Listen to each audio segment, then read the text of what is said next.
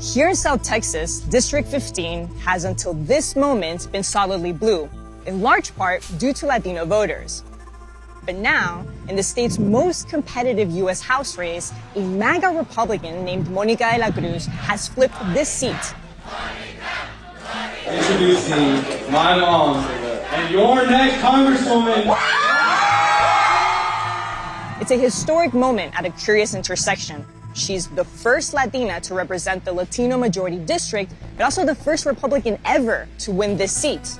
El sueño americano is alive and well in South Texas! De la Cruz is a descendant of Mexican immigrants who's campaigned on some pretty extreme views. So she's against abortion, even in cases of rape and incest, and she centered her entire campaign around border security, criminalizing undocumented immigrants, and claiming that she wanted to, quote, finish what Trump started. Our top issue is border security, the right to bear arms, but because that's my bread and butter. You know what I mean? We live that life. Who's going to defend us? Definitely not these opponents. I know Monica would. I know because I've spoken to her directly. I've reported on these border cities for years, and similar to what our reporting found among some conservative Latinos in the border town of El Paso, Texas, De la Cruz has even pushed the Great Replacement theory, baselessly and dangerously stating in one campaign email that Democrats are actively allowing undocumented immigrants to come to the U.S. in order to win their votes. De la Cruz beat her Democratic opponent, Michelle Vallejo, by approximately 8 points. Vallejo is in many ways her antithesis, a Bernie Sanders-endorsed progressive who bet on a completely different message to win this district.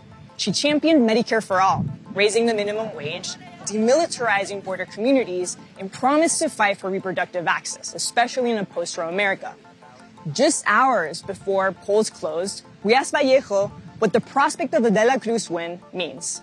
If it ends up being that this district bets for the candidate that wants more of a border wall, right, that is even pushing conspiracy theories, what will that tell you about voters in this district? Que la lucha sigue, that we keep fighting.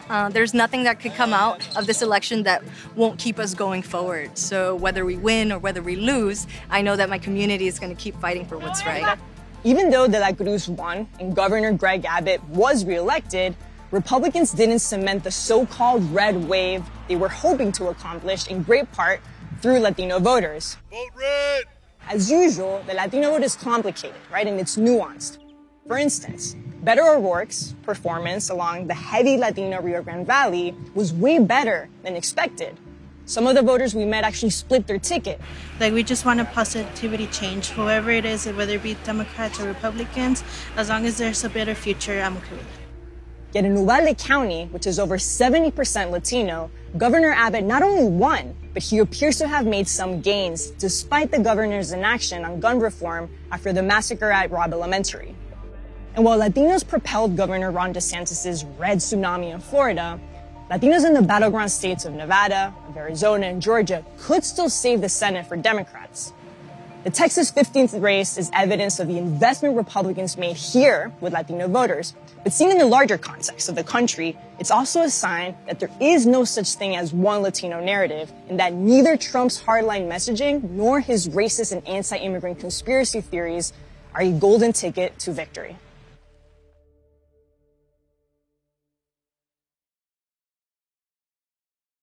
I'm Michael Learmonth, editor-in-chief of Vice News.